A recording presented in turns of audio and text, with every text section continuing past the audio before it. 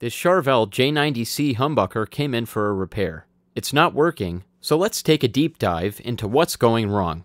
First, I'll set my meter to 20k ohms. I'll test the hot and ground leads with the humbucker in standard mode, which means both coils are joined together in series. In this case, that means red and white soldered together, and green and black are the hot and ground leads. As expected, we've got nothing. I'll set my meter to 200k ohms and test again, just in case the pickup reads out over 20k. Again, nothing. Now to test the two coils of the humbucker separately. Remember, humbuckers are merely two single coils with either their two starting wires or two finishing wires joined together. If you break that connection, you get two independent single coils. In this case, that connection is the red and white wires. I break the connection by opening the jaws of a pair of pliers to press the wires apart while I put a soldering iron between them and gently push up. Most of the time, that'll do the trick. And then you've got 5 separate wires. One start and one finish for each coil, and then the independent bare ground wire, which is connected to the metal base plate. Now I'm going to hold the probe on one wire and touch the other probe to every other wire one at a time. When I get a readout between two wires, that means I've completed the circuit for one of the coils. The two remaining wires that the probes are not touching are the start and finish wires for the other coil. But here we don't have to worry about that at all, because I'm getting absolutely nothing in any of the combinations. Things are not looking great for this humbucker. But we're not done yet. Next is the continuity test. I'll set the multimeter to continuity mode, then touch and hold one probe to the base plate. Then, one at a time, I'll touch the other probe to each of the 5 wires. Only the bare ground wires should beep, signaling continuity.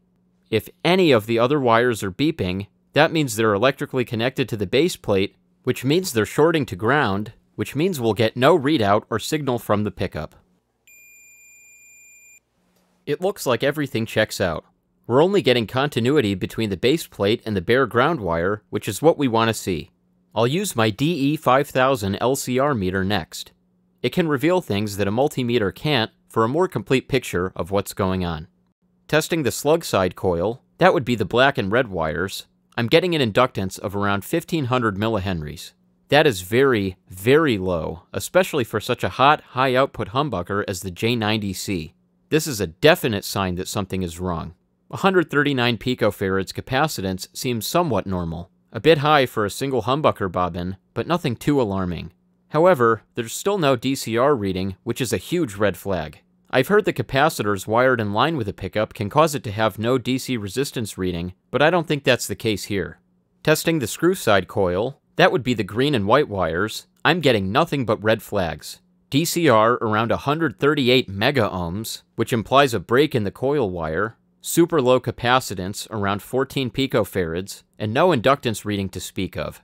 The other coil looks better, but remember, there is no almost with pickups. They either work or they don't.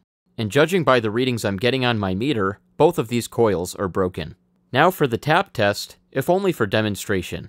I use 2 lengths of cloth pushback wire with a 1/4 inch plug soldered to one end, and 2 miniature alligator clips soldered to the other. The plug goes into an amp, and the alligator clips attach to the pickup leads. I'll tap the pole pieces with a screwdriver, and if there's any output, I'll hear it through the amp.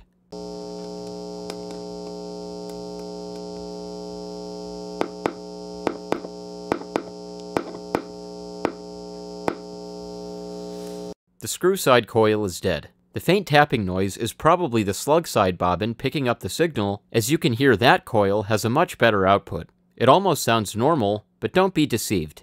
The extremely low inductance reading and the lack of DC resistance tells us this pickup is not working properly. Never rely on the tap test as a standalone diagnostic. Next is to take the pickups off of the base plate and get a good look at what's going on with the wiring. Looking at the screw side coil, I can see the leads aren't even connected to the 4-conductor hookup wire. That would explain the lack of readout and signal. But it gets worse. I can see the finish wire, but all that's left of the start wire is this little bit sticking out from the bottom of the coil. While such a short length of wire isn't impossible to splice, the times I've done it were all on Fender-style fiberboard bobbins. The soldering iron would burn right through this bobbin, which is made of plastic. The other coil is also not working, and I can't see anything obviously wrong with the wiring. The solution here is what I expected all along, and what ends up being necessary probably over 90% of the time with broken pickups: rewinding the pickup from scratch. But where to start? I don't have a reference coil, so I have to resort to Google to see what I can find. I was lucky enough to find this website, which mentions the J90C has a DC resistance of about 16K and an inductance of about 10 henries. That's a start, but what about the wire gauge and turn count? I can determine that by measuring an actual strand of the coil wire with a micrometer. I'll thread the coil wire through with both hands, then carefully take one hand away to tighten the micrometer jaws. 42 gauge single build poly nylon wire is approximately 0.0028 inches thick, or 0.07 millimeters. The wire on this pickup is measuring 0.0025 inches thick, or 0.06 millimeters, which happens to be 43 gauge wire. Knowing the wire gauge will allow me to estimate the turn count either by referring to my prior experience winding pickups or using an online calculator like the JD Guitar Works Pickup Coil Estimator. For a bobbin of this size, 43 gauge wire will be roughly 1K per 1,000 turns, meaning for a 16K humbucker, each bobbin should be wound with about 8,000 turns or to 8K each. My bet is that will also land the humbucker right around 10 henries in accordance with that website's information on the J90C. Now that I have a plan, it's time to tear down the old coils. Using a small pair of diagonal cutters, I'll cut through the coil and pull it off. This process can take a while, and as I get near the end, I'll switch to an X-Acto knife. I'll then use a file to smooth over any rough areas of the bobbin that might cause the wire to snag or break while I'm winding. To prepare the pickup for winding, I'll use some strong double-stick tape on the back of the bobbin to mount it to my plywood disc. I prefer machine screw and nut mounts when possible, but I haven't made anything for a humbucker of this size yet. Place the pickup as close to the center of the plate as possible. I used a circle center finder to draw some reference lines to help me with that.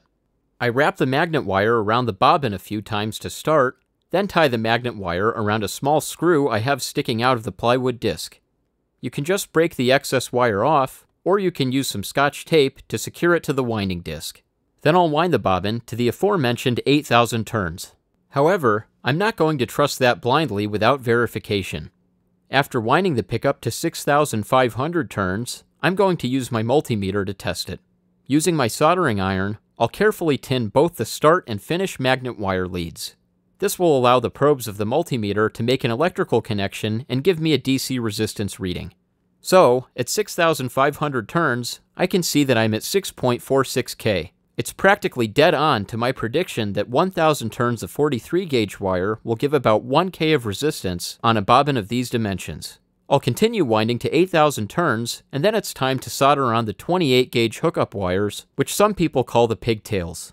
To keep the leads from shorting out on the coil, I'll put down a layer of black cloth electrical tape over the coil. This is extremely important. Almost every single time I've had a brand new humbucker fail, this was the culprit. Do not skip this step.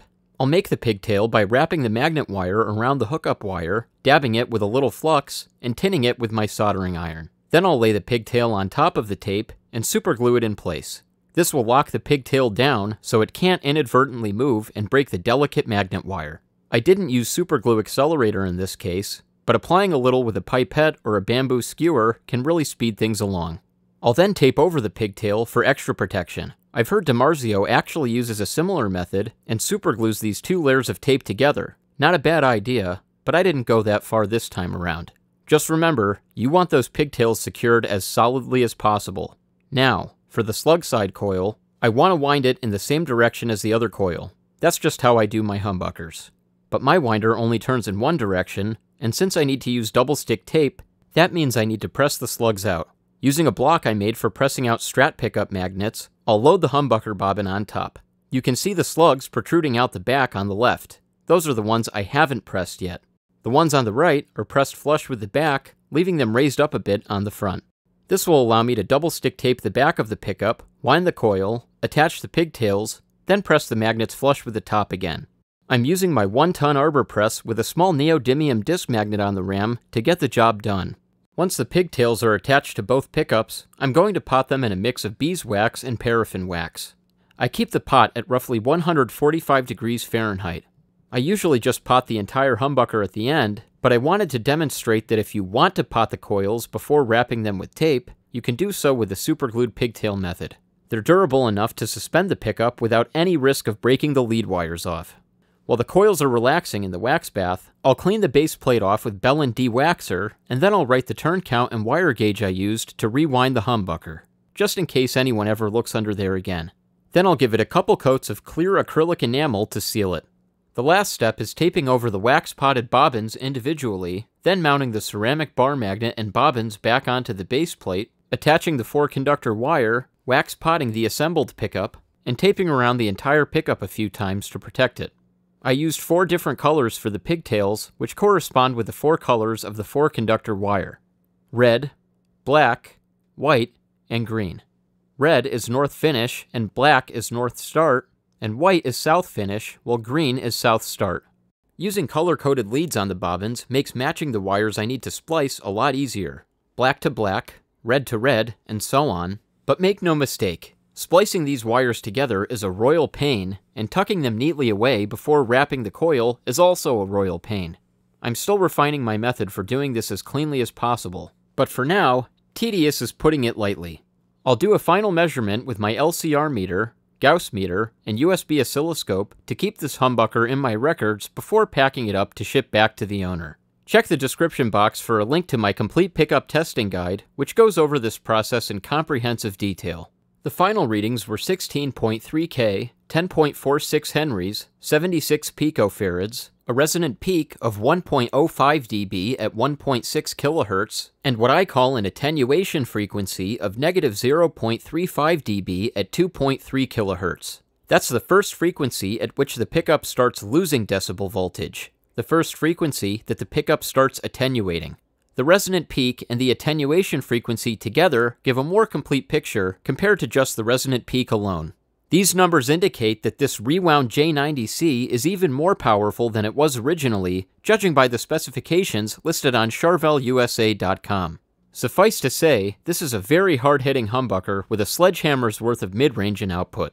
You can't really hear that with the tap test through the amplifier, but you'll have to trust the numbers and take my word for it. I'm very excited to hear what the owner will have to say about it once he gets a chance to install it in his guitar and give it a test run through a good, loud amplifier. Be sure to check the link in the description box to my complete video guide for building a single coil pickup, as well as my diagnosis and repair videos for single coil pickups. In almost every case, you're going to end up rewinding the pickup, but you might find the process of confirming that a pickup is actually dead interesting to watch. And it'll give you tips on how to do that process yourself. I've had at least one viewer who was able to fix his pickup by using my wire splice repair method, which I'll also link to in the description box. And that'll do it for today. Stay tuned for more guitar everything right here on Guitar MD.